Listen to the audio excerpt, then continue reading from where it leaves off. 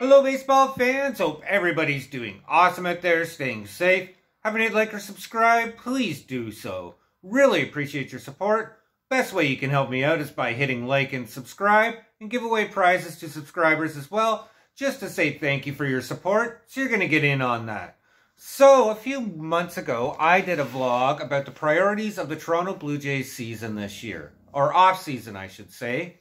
And they've done a lot of things right. I have to give the Blue Jays a pat on the back. But one big thing that's been missing from the Blue Jays offseason, that's right, extensions. Very worried that they're not going to get it done this year with Vladimir Guerrero Jr., only giving them 2 more years to get it done, and really 1 more year. Because if Vladdy doesn't get it done next year, then we're looking at his walk year to try to extend him, and that could get very difficult.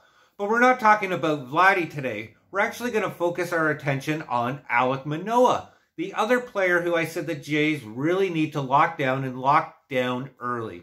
They need to take the route that the Atlanta Braves, yes, Alek Anthopoulos, I know some Jays fans will go yay or nay to him, but nonetheless, he's done a great job in Atlanta locking down some of their younger players early for team-friendly deals. This concluded Acuna, Albies, Harris, and Spencer Strider, who we will compare to the Alek Manoah contract extension today.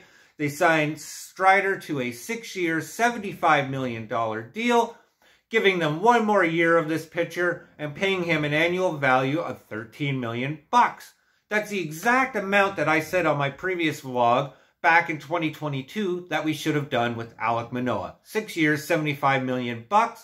Now that the Braves have done it, it's actually going to be a little bit more expensive because that's how contracts go. Everybody wants to try to outbid another player just by a little bit. And does it justify paying Alek Manoah this money? I think so. Many people thought there'd be some sort of regression with Alek Manoah going into the 2022 season.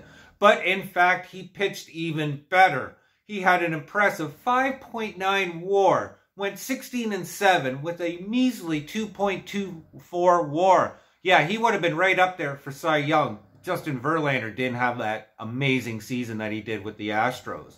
Nonetheless, this guy has been dominant since he started, and with his small sample size with the Jays, he already has amassed an 8.7 WAR. He's gone 25-9 and a 2.60 ERA.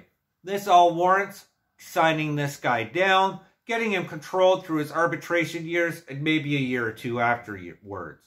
As I said before, though, the issue with Alek Manoah is he's a little bit older than Strider. He's 25 years old.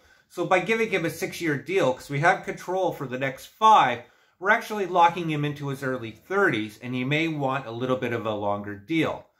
But if we dangled that contract extension in front of him now, I think he'll bite.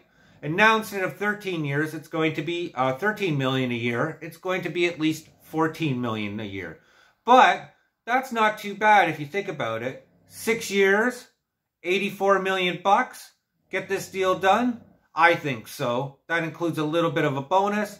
Gets everything done there for the Jays. Controls him for 1 more year past his arbitration. 6 years, $84 million. Come on, Blue Jays. Let's lock down Alek Manoah. And what do you guys think?